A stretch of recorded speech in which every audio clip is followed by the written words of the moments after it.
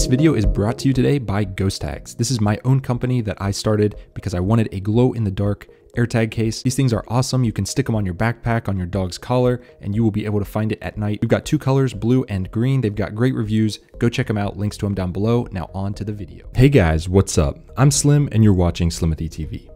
In this video, we're going to talk about iOS 18, which just released today to the public, and I'm going to teach you guys the proper way to install this. Now, every year there are people that complain that when they update, their phone bricked and something went wrong, and now they have to restore the phone. However, if you follow the steps in this video, there is a much less likely chance of that ever happening. So let's get right into this. First thing you want to do is make sure you have enough storage space on your phone. So you go into settings and you're going to scroll down until you see general, iPhone storage. Click on that and just take a look and see how much you have left. You typically want to have about a quarter of your space left at the minimum. Now, obviously I have 75 gigabytes free, which is insane. So that's plenty. As long as you have above 20, you're probably fine. If you have 10, you're probably pushing it. So you might want to clean up some stuff first.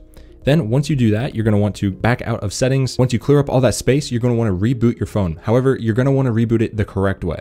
Instead of just holding the power up and volume button like this that everyone does and sliding, you're not going to do that this time. This time you're going to press volume up, press volume down, and then hold the power button. I'm only holding the power button and I'm going to keep holding it. Still holding it. I'll tell you when I let go.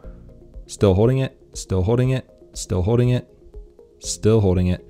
And I am actually still holding it. I'm going to let go when I see the Apple logo. So right now, that's it. That is a hard reboot on your phone. That will clear out all the junk. I do this about once a week. I've had issues that actually linger even if I power off the other way. But when I do a hard reboot like this, it clears up every issue every single time. That's how I know that this actually clears out a little bit more than the other reboot. So like I said, this hard reboot actually clears out a lot more junk files than the other way. So this is the way that I typically prefer. Now, I just unlocked my phone. It just went back on the Wi-Fi. It takes a minute for everything to kind of boot back up in the background. It may look like it's ready to go, but at this point, I will let my phone sit for 5 to 10 minutes, unlock just like this, so that everything in the background can kind of do what it needs. And now that iOS 18 is out, you just click on settings, scroll down to general, and then software update, and you are ready to go. It'll be right here once Apple releases it at 1 p.m. Eastern time today. It'll pop up right here, and if you're not seeing it, just pull down to refresh.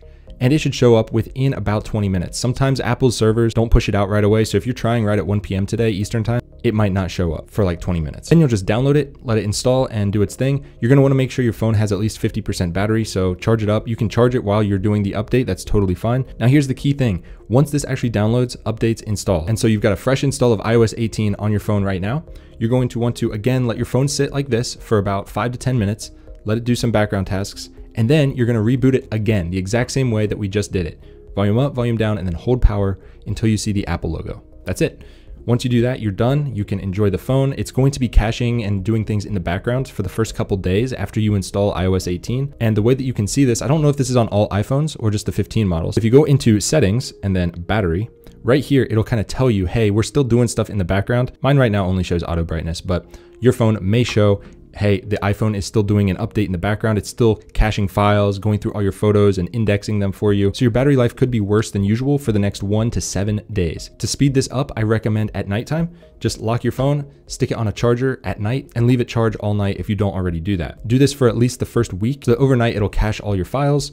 It'll index all your photos. And that way, hopefully in one of the mornings when you wake up, it'll be totally done and everything is finished.